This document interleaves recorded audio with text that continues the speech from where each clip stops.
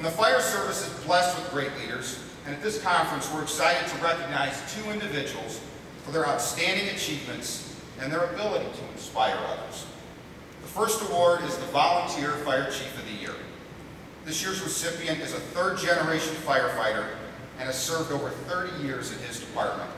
He was the youngest person ever appointed a deputy sheriff in his state, and he remains a state marshal.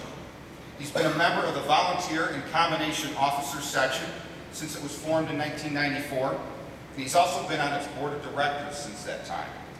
He has a national reputation for being able to raise awareness among fire service professionals, legislatures, and the public on the importance of volunteers to the fire service.